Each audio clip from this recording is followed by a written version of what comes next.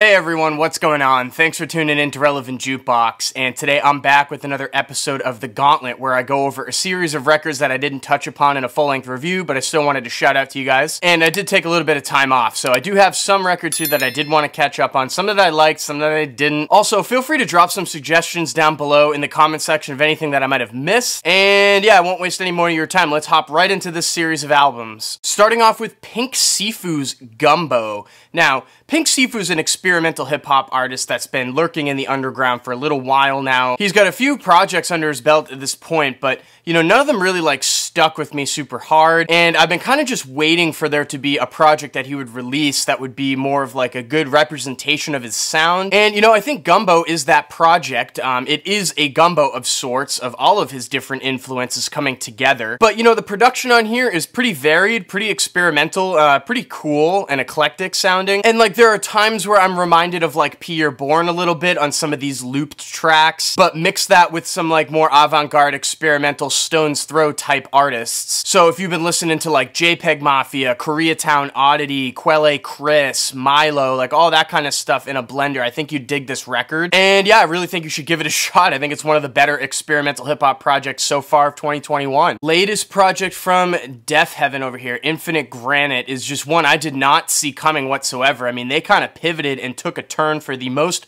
boring representation of, like, post-rock that I can imagine. Yeah, I really just scratched my head wondering, like, what they were thinking on this album. I mean, it is just uninteresting in just about every way. And yeah, I don't know, I was never really a big Deafheaven fan to begin with, but yeah, this offering right here doesn't really change my mind in any way. The indie rock band Lump, which consists of Laura Marling and Mike Lindsay, have another album out titled Animal. And, you know, this album was pretty decent. I did enjoy it. It's a nice, you know, little sort of quirky and odd eclectic indie rock release over here. There's some pretty standout melodies on some of the singles that dropped, but the rest of the album just reads to me as a little too, like, indirect and nondescript. I did really enjoy the last track, right up until Laura starts listing off the album credits, though. I thought it was kind of weird. I know they tied up the last Lump album like that, but it just kind of feels, like, showy. I don't know, it didn't really do it for me. The hardcore band Turnstile has a new album out here that's been getting a lot of buzz and praise across the internet. And on the one hand, I do appreciate that they are trying something different with this sound.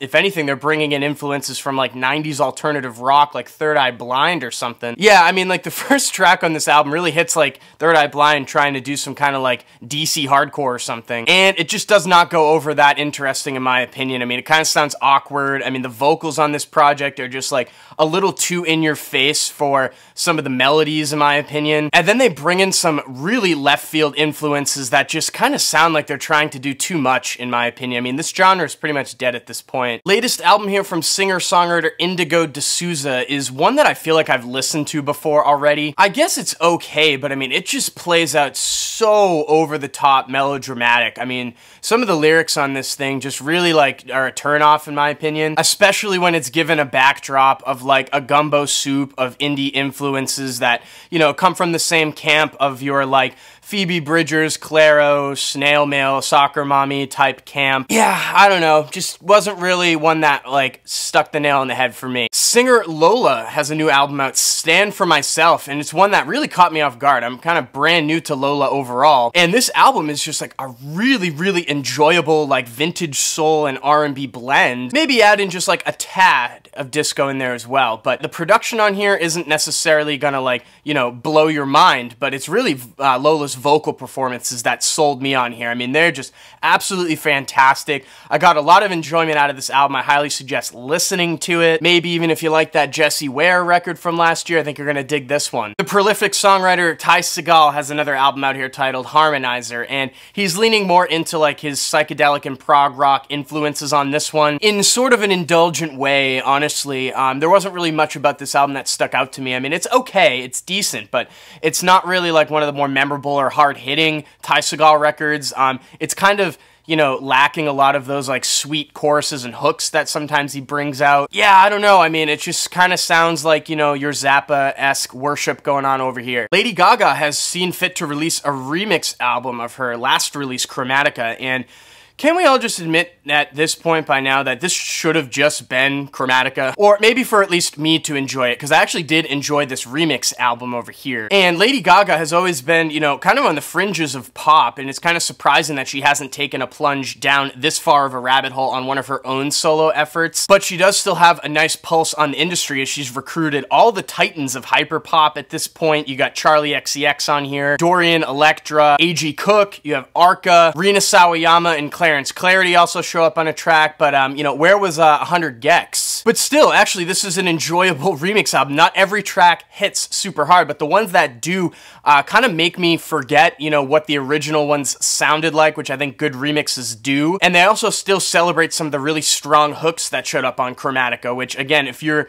you know, looking for a more experimental avant detour, this is for you. And me as well, because I just can't really get over, like, the Good Morning America vibes that I get from Chromatica. Latest offering from The Bug, the album's titled Fire. It is not fire, though. Aesthetically, I do like what The Bug brings to the table. It's kind of like this industrial-based, like, doomy, apocalyptic, hip-hop kind of vibe. But this release is just so one-dimensional front to back. I mean, every track is basically the exact same thing. I mean, I couldn't really even sit through the whole thing. And tying up this gauntlet, there is a new album out from Ka. This one's titled A Martyr's Reward. And you know, Ka is definitely one of the more psychedelic acts in hip-hop nowadays, in my opinion. No matter what project he has his hand in, I always get these extreme visions of like this psychedelic hippie drug den in a film noir. And this new album over here is another offering of those psychedelic looped beats with his very cold and calculated delivery and extremely heady wordplay and storytelling as well. It's another decent Ka album. I wouldn't say it's my favorite Ka album. It's kind of just another Ka album. I'm sure you know what I'm talking about if you listened to him up until this point, but I wouldn't really expect this one to turn over a new leaf with a bunch of new fans. And I kind of really don't know what I would even want Ka to do at this point. Maybe collaborate with somebody, you know, maybe switch it up a little bit, maybe try something a little different. I don't know. He doesn't really step outside of his comfort zone too often. But I mean, I guess it hasn't yielded shitty results at this point, but we're getting to that point where we might need to mix it up a little bit, in my opinion. So yeah, that's gonna do it for this September edition of the Gauntlet. I hope you enjoyed it and got some good suggestions out of it. I will be back revisiting the vinyl series very soon, so stay tuned for that. And yeah, thank you for watching. You're the real ones if you stuck around this long. Make sure to hit that like button if you liked it and share to your friends. And if you want more content from me, hit that subscribe button. Peace.